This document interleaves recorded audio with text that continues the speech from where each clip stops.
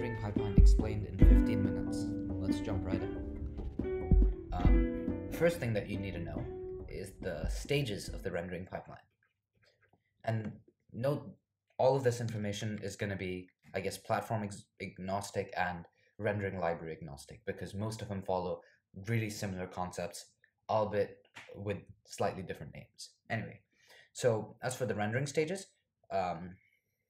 you start off with vertex data, which is just specified as an array of vector 2s or vector 3s, however you want.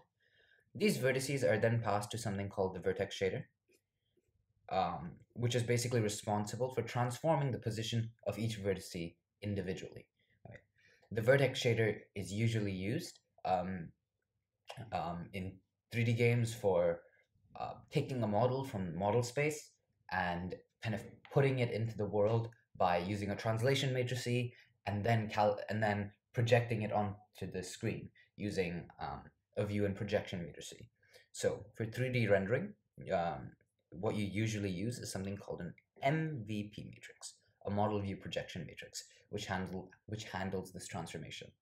Do note, however, that the vertex shader can also be used for 2D games and games that don't actually require like these transformations, because you don't have to do it with a model view projection matrix. You can basically do any arbitrary transform in the vertex shader. After this, these vertices are rasterized into primitives.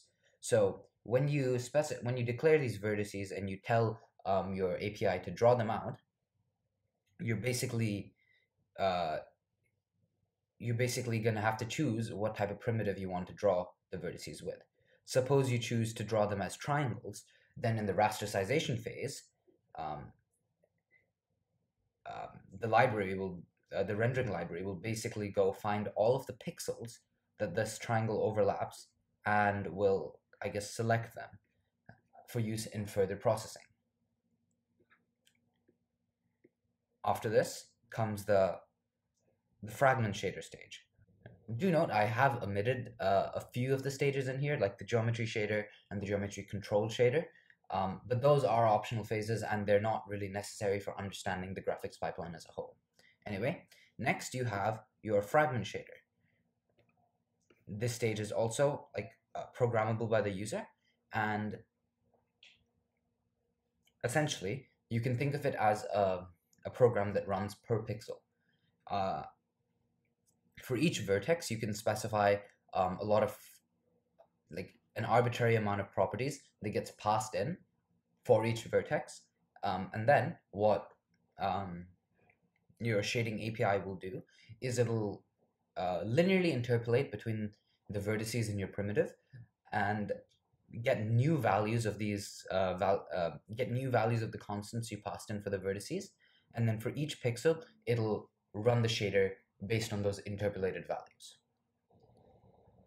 The next thing I want to talk about is 3D rendering. 3D rendering. Because for most 2D rendering games that are rendered in 2D, or most animations that are rendered in 2D, you usually do not need the compute power of a GPU to render like simpler scenes like that. The GPU is much more useful for rendering like complicated 3D scenes where you can really make use of its computational power. So here I'm going to basically explain what I meant by model space, view space, and that whole thing.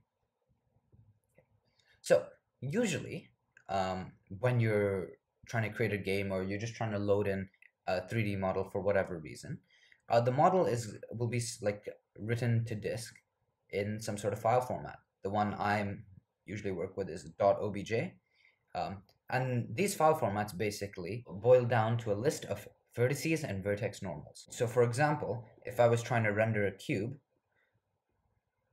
my obj file will consist of these cubes and these edges here, and it'll basically specify how to render this cube using triangles. So it'll have these vertices and it'll say it'll basically specify which triangles to render. However, this is not too useful because like the cube is usually going to be centered at a certain location, And of course, just because you have the positions of a cube, that doesn't mean you can render it onto the screen. That's why like the technique that's been developed to render 3D objects is by using like a model view projection matrix. Essentially, by multiplying each vertex by this matrix, you're able to translate it from model space to view to like screen space. And what that actually looks like is you take your vertex, which might have some arbitrary coordinates, let's say like 1, 2, and 5. So this is a vec3. Maybe it corresponds to this vertex over here in the cube, right? After that, we multiply by the model matrix, which basically results in translating the matrix by a certain distance. And this is especially useful when you don't want to render every single object at the origin of your scene, which, of course, for most games that have like dynamic layouts, maybe you want to render like a cube here, but then you also want to render this same cube here. Or maybe you want to like move the cube every scene, right? Suppose the cube was an entity, like an NPC or something. It might want to move around, in which case you're gonna need to use your model matrix to help translate the cube to different location. Next is the view matrix. This basically projects out a frustum from the camera. So suppose the camera is here and it's looking out. This basically projects out a frustum from in front of the camera, from in front of like the camera position. And what it basically does is it takes all of the objects inside this frustum and puts them and compresses their z values, which might be like from 0 to like 100 or something. From it compresses these z values from 0 to 1. And it also transforms each of the objects by shrinking them if they're further away from the camera, as you would expect.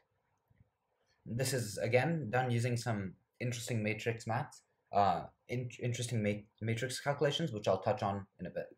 And finally, you have the projection matrix. The projection matrix is essentially responsible for taking this frustum that we got from the view matrix and defining a near and far plane, and then shrinking everything within this distance to between 0 and 1, within the range 0 and 1. This is super useful because when it comes time to render these images and you need to perform depth testing, it's really easy to handle values between 0 and 1, and this enables you to basically make sure that objects that would be like partially covered or fully covered by other objects kind of get eliminated, because then the z coordinate of each of the vertices, which is basically this axis here, the z coordinate of each of the vertices, you can just like test to see whether they're near, like closer to 1 or further away from 1, and based on that you can pass the correct fragments to the fragment shader so that it can like render pixels for the correct object. One more note, even though I don't think this is super important, in case you were considering like getting more acquainted with the math, I did a little bit oversimplify when I said it just multiplies the vertices directly, because in fact what happens when you're trying to do transforms like this is you actually take your vertex with your xyz components and then you add a w component of 1. You basically transform your vertice of a vec3 with the data type vec3 into a vertice with the data type vec4. And the reason for that is because some of these transformations are non-linear, which means you need to add an extra rubbish dimension just to make the maths work out. I'm just gonna quickly draw a diagram here to just explain it. Although do note, this does require some knowledge of linear algebra, which is probably not necessary for like getting by with computer graphics. So this is an example of a model matrix we could write to basically translate this vertice by 5 in each, in x, 5 in y, and 5 in z. And for people who know linear algebra, this will make sense. If you don't really worry.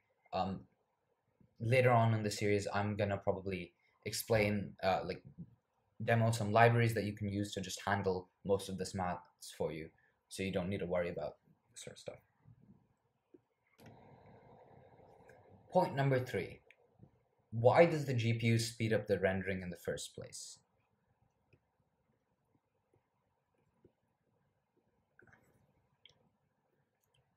So when you're working with computer graphics, it's a good idea to understand the performance characteristics of all of the devices you're working on. So I'll just do a quick explanation of how like the GPU is actually constructed. Note that obviously this is very like abstracted and stuff, just to make it easier to grasp. Okay, so the GPU basically consists of a lot of multiple ALUs, arithmetic logic units. So all of these ALUs can basically work together to like perform large amounts of computations really quickly, right? Because the GPU essentially has multiple tiny CPU cores just packed together, right? This also means that the GPU needs some onboard memory, and the GPU generally has, I think it's 3 different levels of memory, but we won't really have to get into that until like much later. So for now, you can just think about a block of RAM the GPU has access to. It's also worth noting that for older APIs like OpenGL, you don't even have to worry about GPU memory because all of that is abstracted for you. Although in like newer APIs like DirectX and Vulkan, I'm pretty sure you need to like more directly specify like how you want to allocate your buffers in memory. But again, that's not completely necessary to know for now. Anyway, so what having all of these ALUs actually means for us as people who want to render like scenes on GPUs or do computational workloads is that the GPU can process a lot of data at parallel. If you can set up some easy to access structure of data, for example, a contiguous list or something, GPUs, you can, because those are really good for like cache access and stuff, the GPU can literally just iterate through at blazingly fast speeds and do a small kernel of computation on each of them. Can perform a small kernel of computation on each of these objects. Do note that this kind of requires each of our operations to be independent of each other, because otherwise our operations won't be as parallelizable. So I guess a more practical example of this is in the fragment shader and the vertex shader. You might pass in thousands of vertices at the same time, and the GPU can process those in parallel to go render your mesh. And that's essentially what we want to set up for the GPU. The whole point of using these APIs is to be able to create a situation where we can just pass our data to the GPU in one go and just let the GPU just churn through the data without much communication. Do note that the GPU is actually an external device to the CPU. I think in some of like, I think even in laptop chips that have like integrated GPUs, the communication overhead between the CPU and the GPU is quite expensive. So when the CPU needs to like update some buffers in the GPU, it can take quite a bit of time, and usually you'll see that with like games and stuff that weren't designed to be as optimized, your GPU will actually be running a lot less, will be running at a lot lower than full capacity, and that's what like usually causes lag. However, I guess the goal with computer graphics is, and the goal with all of these APIs is to be able to fully utilize the GPU. And whether that means by structuring our data differently or thinking about the programming model in an entirely different way.